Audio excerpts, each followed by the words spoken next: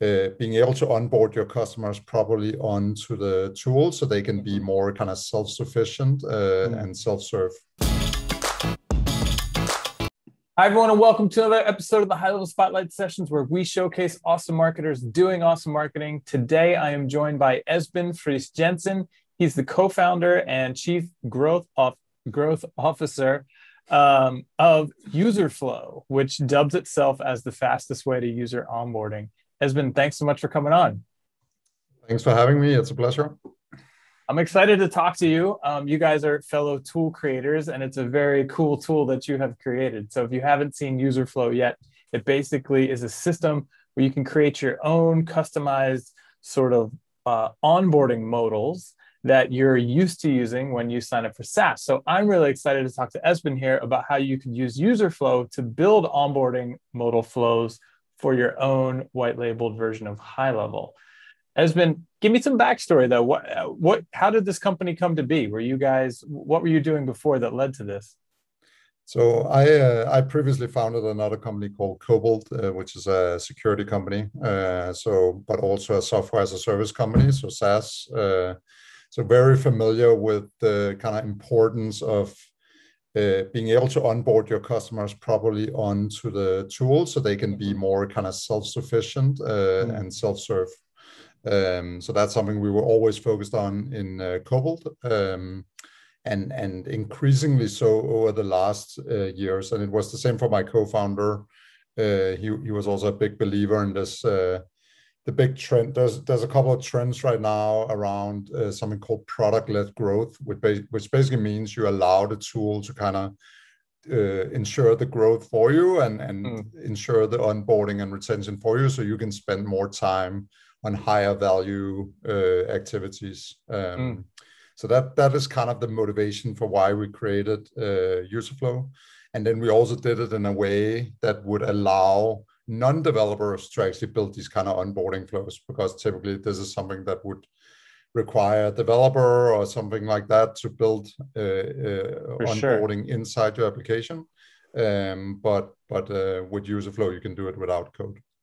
Which is very, very cool. So, I mean, I guess let's just hop into it. I mean, I think we should show people what it looks like so that we can make sure everybody understands what we're talking about here. Yep. But I think as soon as you see it, you're going to quickly say, oh, I got it. I'm used to those. Pretty much, every SaaS has some version of it. But like you said, they typically build it themselves, which sucks up a lot of dev time. And it's like, is this really the best use of the dev's time when they could be building something else? And now there's this tool that you can just build on your own or yourself. And I'm pretty excited. I think a lot of you guys are going to like it too, especially when you start thinking about your version of HighLevel and your SaaS mode and what you're planning, how you're planning to onboard people. So, Esben, do you want to share your screen and give us an idea of what we're talking about here? Yeah, let me do that. And while I'm doing that, so the reason why I actually also got in touch a bit with HighLevel here is because we already have some customers at UserFlow today that are using UserFlow on top of their HighLevel to basically onboard users. So that is what inspired me to share this with more people. So let me just share my screen here. So I think you should be seeing my screen now. Yep, we can see it. Perfect. So this is UserFlow, and before I show you UserFlow and how you actually build the different things, I want to show you an example of things you can build with UserFlow. I've built something inside HighLevel to show it there. I'm by no means a HighLevel expert, so maybe the onboarding doesn't make sense at all, but it's just to show how it can look and feel inside HighLevel. Oh, very cool. So let me just jump into that. So for instance, let's say now I'm in HighLevel. One can introduce, say hello to the user by showing something like this, like a welcome kind of modal, where you say, hi user, this is welcome to this platform, this is how it works, and so on. And then they can say like, sounds good. Then another element we have are these kind of onboarding checklists. So you can set up a checklist with a number of different tasks you want the user to do. And the user can minimize this and keep it in the corner if they like. so they don't have to like do it if they don't want to. And if they then, for instance, click one of these, it can, for instance, be used to start what we call a flow. Other might call it a product tour or guide. Okay. So let's say I want to create a contact. Then you can start a guide like this. Go to contacts, click on contacts, and then click here to add a new contact, and then fill in required fields and click save. So I can do Esben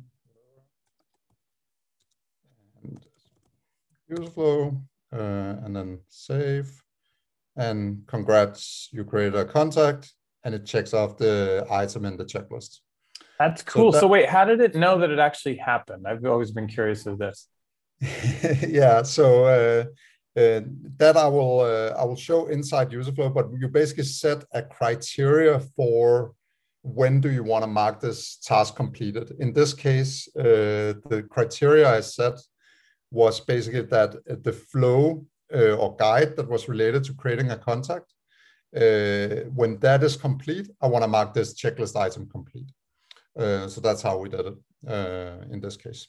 And it knows that you click that button. Is that how it works? The save button is what? It knows that I completed that guide once. So basically, like the guide that took me through all these steps, it knows that I completed that. And that is what marks it complete. So then you can have like step-by-step tasks that the user can do, and of course finalize 100%. So that's one thing. And the last thing I just want to show you can do as well. Let me see if I have it. Maybe I don't have it visible, but I will show it from within here then. Another thing you can add, we call these like launchers. So you can basically add like a button, or it could also be an info icon or a beacon inside your HighLevel, and then it will show up. So let's say you have some kind of event coming up or whatever, and you want the user to click on that and go and look. So then you can basically do like this. So let's see if this works. Just remove this. And now you can see here a button pop up here. If I click it, I get a tooltip, and then I can learn more about what this is. So that's also cool stuff you can build with UserFlow. That's awesome. So yeah. So let's talk about some kind of options here. Like, yeah, go ahead. Let's go back to that screen. I saw a lot of stuff, and I was like, ooh.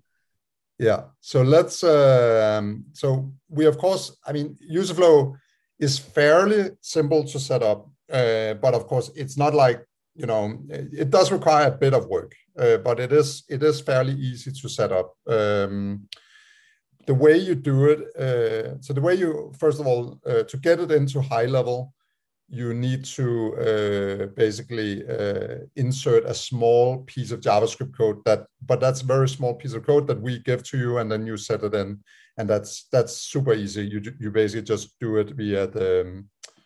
Let me see if I can go back here. Yeah, the two arrow icon at the top right. Yeah, let me just. That'll go back take here. you. Oh, there you go.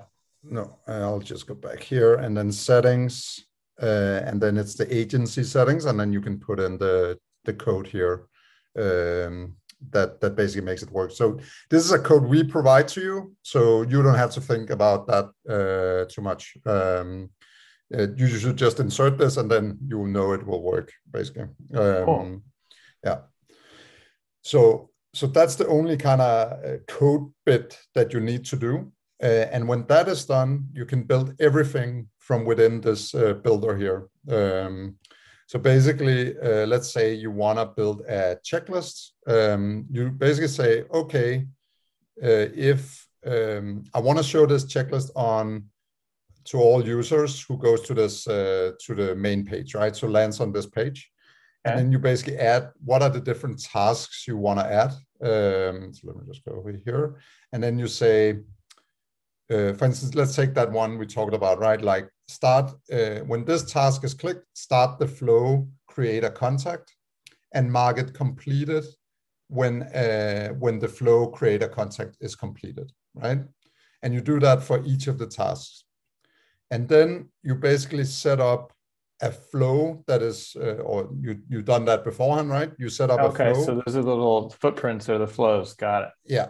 So you have a checklist that you use to kind of start your flows, right? And then you have flows that you then build for each action you want the user to kind of learn about, right? And the way this works is basically you say, go to, for instance, you say, okay, I want my step, it could be a speech bubble, tooltip, or modal. The most normal is like tooltips that you kind of highlight a certain element in HighLevel, right? So you say, the text I want in this tooltip should be go to contacts, and then I select the element where I basically want to show that, right? So it's like this. So you basically go and then you get to pick wherever you want to show this tooltip, and when you select it, it takes a small screenshot like this, and basically then you can use that element. So now you can set it to, if I click this element, go to the next step, which is then another tooltip maybe here, right? Shown on this element. And then I can add another tooltip on another element. Very cool. Another tooltip on another element. And then you basically I'll be right out, bud. Sorry, I just got a visitor. No worries.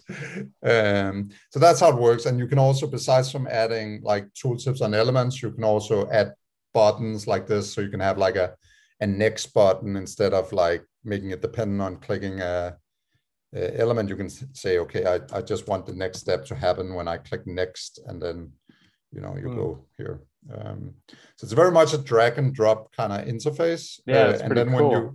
when you have it ready, you just click publish, and you can always preview it, as we have a Chrome extension that you install where you can like preview it before you actually publish it into your HighLevel instance. Oh, that's nice. So yeah. I noticed on this screen that we're looking at, you've got looks like a live chat circle at the bottom right, and you've got your get started. So I wondered if you have like the HighLevel chat widget already floating down there, will this happen, or just float right next to it? Yeah, so you basically just set it up to do that. In general, this widget is always in here, a bit to left, but you can move it even further to the left if you have something there. So that's actually a good cue into the theme, because as you saw when I did the demo, I kind of built a theme that made it look a bit like HighLevel, but you might, as a company, want to make it look a bit more like your own branding. Of course, yeah. So what you can do is make a theme for your brand, basically. And as part of that theme, one of the things is also to set where you want to put this checklist launcher, and you can move it a bit to the right or left, depending on what you need. But basically everything can be managed from within here. So you can change whatever the color here to red. That didn't look so good, and change the font, whatever you want to change, you can basically do it from this kind of theme editor. So that's kind of on a high level, no pun intended, how it works. I mean, that's amazing, and it looks really user friendly and easy to set up. I saw that you had an API tag there. For developers, can you go crazy with this? Like, can I, say, okay, when this webhook fires, that's what should complete a flow? Yeah, you can do. So typically, what you would do, I think you call them. You can use the API for that. Yes, you can also. We have integrations, but that's mostly about sending data out of UserFlow into analytics tools. But what we recommend, so I think you have in HighLevel something called variables, or I can't remember the right term, but you can basically pass those into UserFlow via that small piece of code, and then you can use those in your code or in your flow. So let's say I only want to show the checklist to users who are on a certain plan, for instance, especially with your new SaaS mode. Maybe a variable will be the plan, right? I don't know if that's available yet, but that could be an example. Or maybe it's some kind of role they have. So whatever variables that HighLevel makes available to you, you can use to control your flows in UserFlow. You just have to make sure they're passed. And that's more that's where a developer is probably needed to help a bit with that and just insert it in the right place. But we can also help from our end. Yeah, that's really cool. And I'm not sure if we have exposed those yet or not for each plan, but we definitely plan to if it's not done already. And just to sort of flesh out what he just said, which is really cool, is imagine with your SaaS mode, if you have 3 different plans, you could launch a different flow depending on which plan they signed up for. Exactly. And that's really cool because now we're getting really specific of what people on a specific plan should be doing. Maybe in a checklist, there's a certain task you don't want to have for that plan, right? So you can also just do like this and say, okay, I want to use the same checklist role, but I'm going to show this particular task just for them. Yeah. Very cool. So Esben, you mentioned something special for the HighLevel community. Yeah. So did you want to cover that? We do have a special promo just for the HighLevel community. So if you go to our pricing, of course, it can sometimes, these kind of things can seem a bit expensive, but it's all worth it in the end if you can help onboard more customers more effectively, right? So you can focus on high value. We have 3 different plans: Startup, Pro, and Enterprise. For all HighLevel customers, we are giving 10% on these packages, both Startup and Pro. And for those that are very small customers, we do have a bootstrapper package that is $100 a month, but then you have to be below 5 employees, and there's some other requirements. But that's an even more affordable package for those who are kind of fall in that segment. Cool. And it looks like you guys have a 14-day free trial too as well. That's cool. Yeah. So you can try it out. And with the Chrome extension, you actually don't even have to install the code to begin with. You can just use our Chrome extension to build and try it out. Oh, very cool. Awesome. Well, if you guys are interested, it's userflow.com/pricing. And if they did want to sign up, is there a promo code or something that they should put in? Yeah, just ping us that you're from the HighLevel community, and we'll check if that's the truth or not. Then we'll apply the discount. Awesome, that's great. We appreciate it. Well, thanks so much for coming on to chat, Esben. Thank you.